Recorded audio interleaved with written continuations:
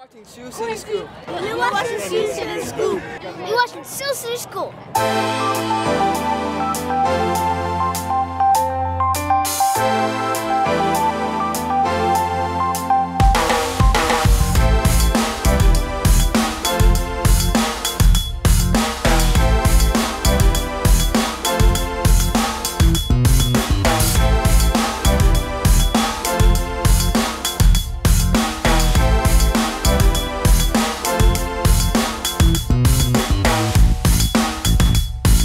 Well, good morning, everyone, and welcome to the Brockton Police Station this morning for an important announcement and demonstration. As of 11:30 p.m. on Tuesday evening, our new ShotSpotter system, 5 square miles of gunshot detection technology, went live and is now in full operation. This represents a major commitment and a major investment by the city and the police department in providing our officers and our detectives with the best, latest technology to support their efforts. We did previously have a small pilot version of ShotSpotter that was deployed about 8 years ago in a 1 square mile area, but it was more of a trial program, and over the years the technology was not updated, the system was not maintained. It had very limited residual effectiveness. What we have installed and unveiled this week is the latest ShotSpotter technology over a 5 square mile area here in the city. And in just a moment, we'll have Jack Pontius from ShotSpotter actually give you a demonstration and show you just what this system is capable of. This system is going to help us in 3 critical areas.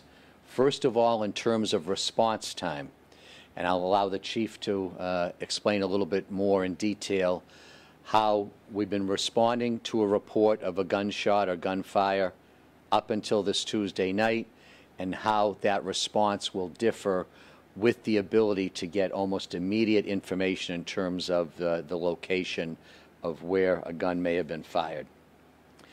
This is also part of our overall commitment to improving technology and employing the collection of data to generate meaningful reports so that the Chief and his top managers can make good decisions as to how to best deploy the resources that we have.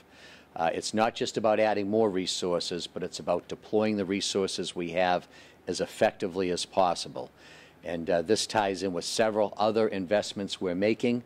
We've added 2 positions to the IT department. We have now a new IT technician along with an IT network systems analyst that are dedicated solely to public safety, police, fire, and BEMA. Because we know that as we invest in technology, we have to have the support here for our first responders to implement it.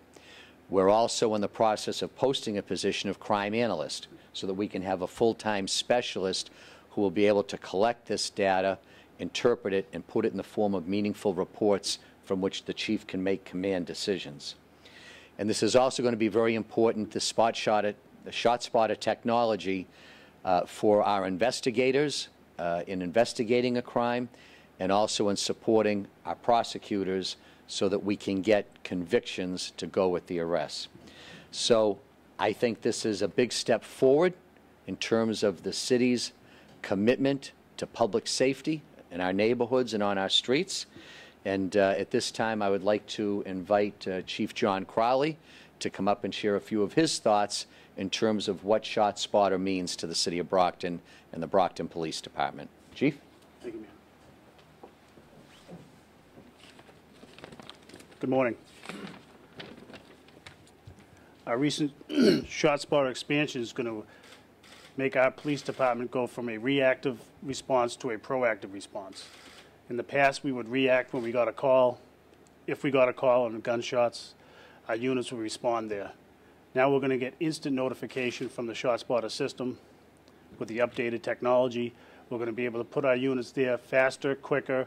We're going to be able to locate witnesses, speak to witnesses, and with any luck, we're going to be able to catch the people as they're fleeing or leaving. It's going to change the whole playing field that we're currently under.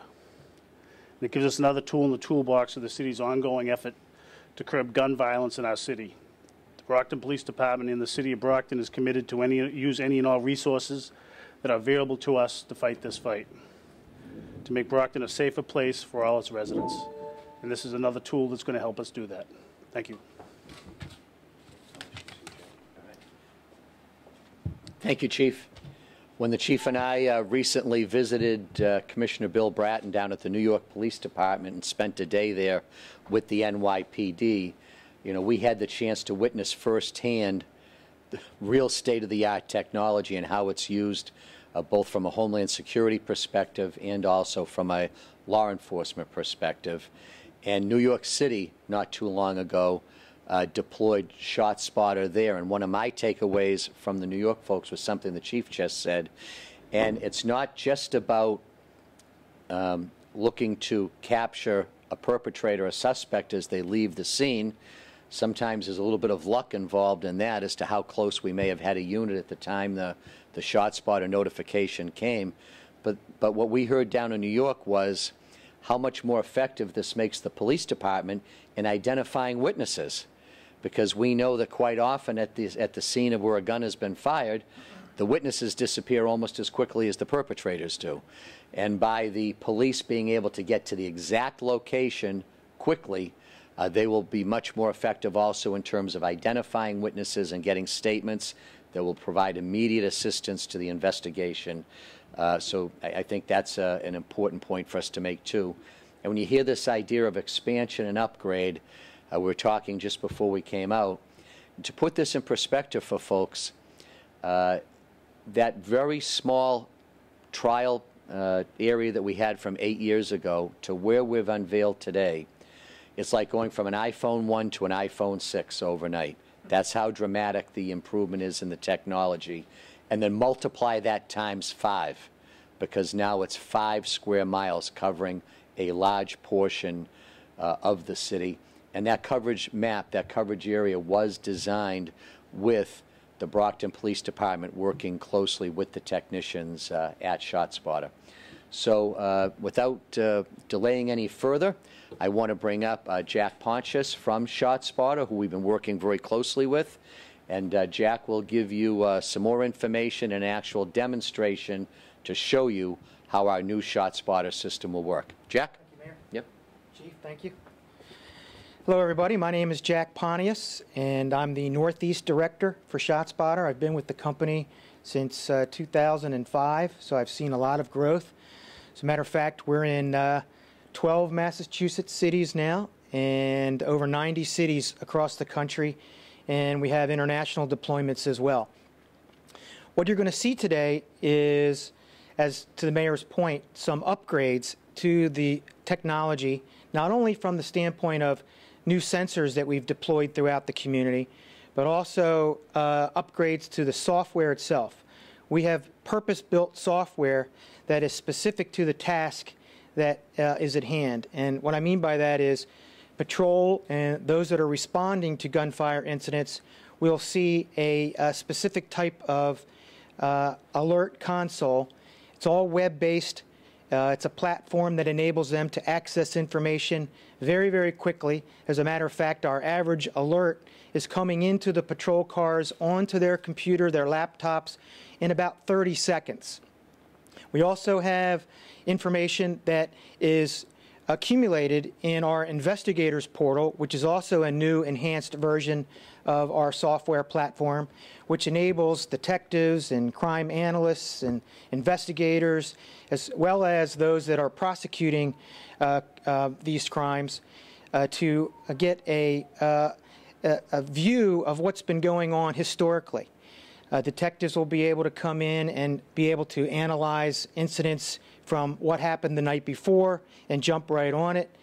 And crime analysis and investigators will be able to mine this database of incidents and allow the chief and his command staff to make better use of the resources that they have by the intelligence that we're now providing, putting the right patrol people and the right investigators in the right places at the right time. So without any further ado, I'd like to play a quick video which will kind of give you a sense of how we work and from the perspective of what other communities are saying, not only law enforcement, but also political and citizens. So I'm going to go ahead and kick that off, and then we'll demonstrate the software. A shot rings out on the streets of Oakland. But where was it? Did someone shoot back? Was the shooter indoors or out? Enter ShotSpotter, Silicon Valley technology solution to the problem of gun violence. It's an NSA-like tool for urban police, using highly sensitive sensors to capture the sound of gunshots and specialized software to analyze and locate each incident. We can literally say, front yard, backyard, near the driveway. The call comes from here. Ralph Clark is CEO of SST, the company that invented ShotSpotter. What we want to do is have law enforcement have the confidence to get to that very specific location quickly, get out of their patrol car, and potentially recover physical forensic evidence, oftentimes capture at perp. Here's how it works. SST installs dozens, even hundreds of hidden sensors in the community. As soon as the shots ring out, the shot is picked up by at least 3 ShotSpotter sensors to triangulate the location. These are each of the sensors that heard that boomer bang. And it's instantly reviewed by a team of gunfire experts at the ShotSpotter Command Center in Silicon Valley. Distinguishing gunshots from regular ambient noise is a very challenging problem. The math problem around locating with a high degree of confidence a very specific location within 5 to 10 feet is challenging. The ShotSpotter tech alerts officers on the ground with precise data. It's a lot more than just an address. If you're dealing with a situation with 10 shots fired, you think 3 shots came from over here, you think 7 shots came from over there. When you push that alert out to an agency, you want to be able to communicate that. ShotSpotter technology has been rolled out in 75 communities, from Oakland to Milwaukee to Miami to Rio, and in every city, police say the technology has helped substantially reduce gun violence. It's light years from the technology before ShotSpotter. We were writing down calls for service on a piece of cardboard paper that we'd taped to the center console of a Crown Vic. So to have this amount of information responding to a call is potentially life-saving. Sergeant Christopher Bolton says the data gathered from ShotSpotter has helped the Oakland police target bad guys with guns. Where we use this technology to pinpoint a neighborhood that had an extraordinary amount of gunshot activity. We coupled that with other intelligence that we had gathered, and we successfully served a search warrant where we recovered multiple firearms, including assault weapons, and made a total of 8 arrests on that day. For Ralph Clark, the technology is one step to making the world a safer place. Gun violence is a very complicated problem. There's no single solution to the problem of gun violence. This is what we call our mobile alert console. Again, it's a web-based platform, which means that those patrol officers in the field, all they do is log in to the internet and put their credentials in, and they have access to the actual mobile alert console, which lives passively in the system tray, doesn't interfere with all the other applications that are running on a very busy patrol officer's computer.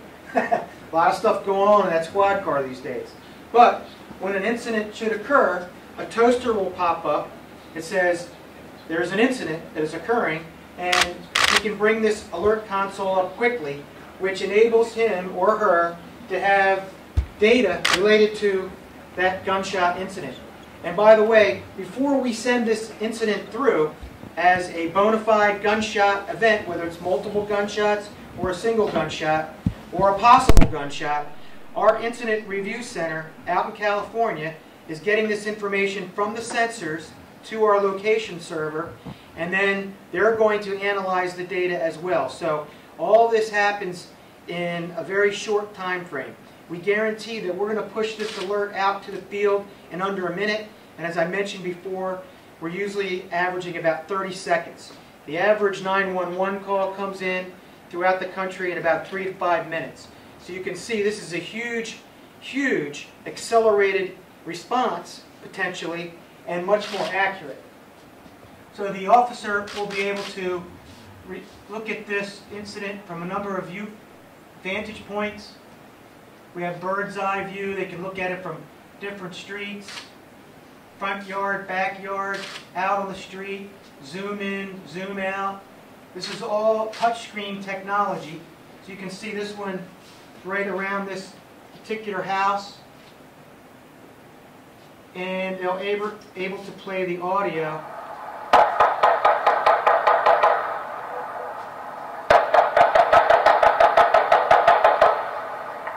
That's 24 rounds, right, at a residential location. The responding officer will likely, with this information, want to call for maybe some backup, right? It's not a single gunshot that maybe occurred somewhere in that, some out the front door of somebody's house. This is a bona fide multiple gunshot event and extremely dangerous. So in addition to being very precise and accurate, we're able to provide information not only that they typically wouldn't have, but also provides for officer safety. Let's look at another one. Here's one out on the street. And again, you can look at this from a number of different vantage points. And the vantage points are interesting because it gives police officers that are responding the ability to look at the different neighborhoods and how best to respond to this incident. If there's gangs that are known to be active in this area, maybe they'll want to respond to the other areas where there might be some retaliation as well. And then we'll play the audio, of course. 6-rounder. So we give a lot of information to the officer, lat long, the exact location, the parcel address, and the dot on the map is not just the address. It's very accurate within, few feet typically. Behind that oak tree.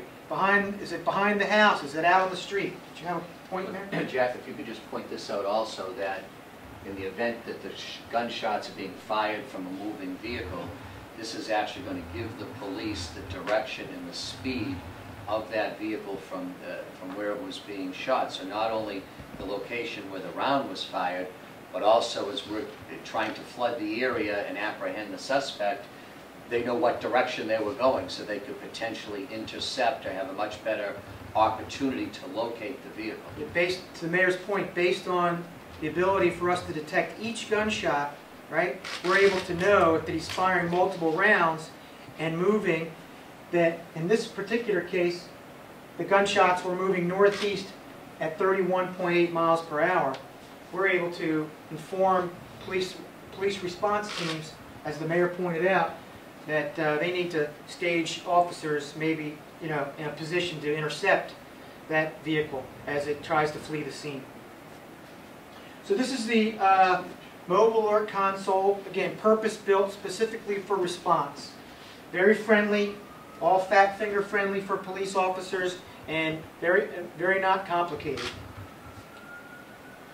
We also have the incident or investigators portal, and this is the investigators portal for Brockton.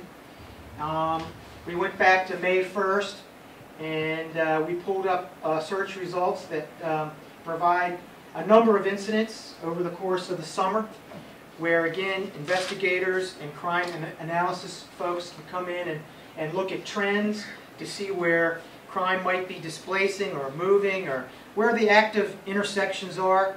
Certainly information that the chief of police would want to know as he starts to think about deploying his resources.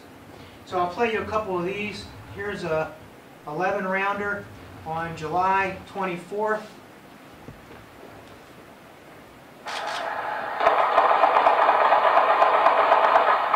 And here's the neighborhood that multiple round gunshot occurred in. And you can again zoom in on that location. The dot on the map will say multiple with a big M on it. As you can see, that gunshot or multiple gunshot event occurred right out there on the street near that intersection or near that driveway in that house. Certainly gives responding officers, again, as I mentioned before, information that they would not have had even if a well-meaning citizen did call in via 911. The investigators portal is the historical database. It does provide for the ability to create reports on these incidents as the detectives need them. We have a variety of reports, enhanced reports, and a detailed forensic report that literally is something that can be utilized all the way through the chain of custody from the time that the detectives are receiving it all the way through the prosecution. And ShotSpotter does provide expert witness testimony to support the science behind these incidents. And we have case law in I think 20-some states across the country. We definitely have case law here in Massachusetts. And I'll be here to tell you right now, we have yet to have any defense lawyer challenge us successfully, because the science holds up extremely well in court, especially here in Massachusetts. And our expert witnesses will come in and testify to what has happened based on the information that we've been able to provide.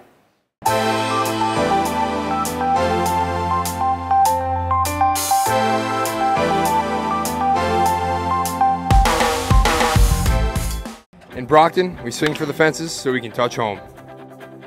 We coach in Brockton to instill the teamwork that builds a great winning tradition.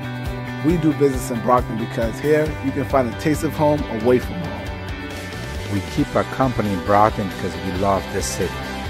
I study and learn in Brockton to achieve my goals. When Brockton is home, everything is within reach.